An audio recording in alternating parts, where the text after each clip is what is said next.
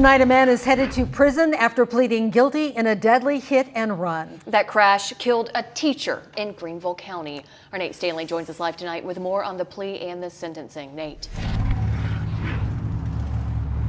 Team, here at the very intersection where Carli Soukup was killed, taking a look at her memorial, we can see the poster saying that the trial begins today. Now, according to Walt Wilkins, the 13th Circuit Solicitor, today was the first day of the trial, and to his surprise, the defendant, Montavious McMorris, pled guilty, getting a 23-year sentence. Now, in June of 2021, McMorris was driving through this intersection at a high rate of speed, running a red light before striking and killing Carli.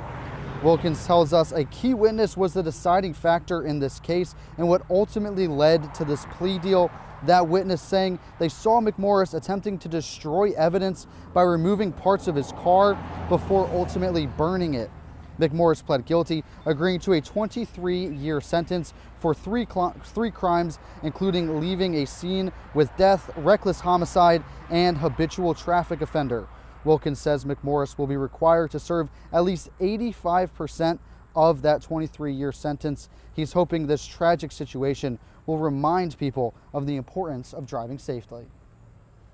In this case, he was extremely negligent in driving fast, running red lights. They're there for a reason. They're there for your safety.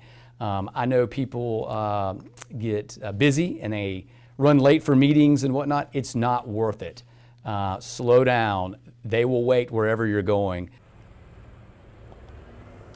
And Wilkins explained now McMorris will be taken to a South Carolina Department of Corrections facility where he will be assigned a prison to serve his sentence. Reporting in Berea, Nate Stanley, WIFF News 4.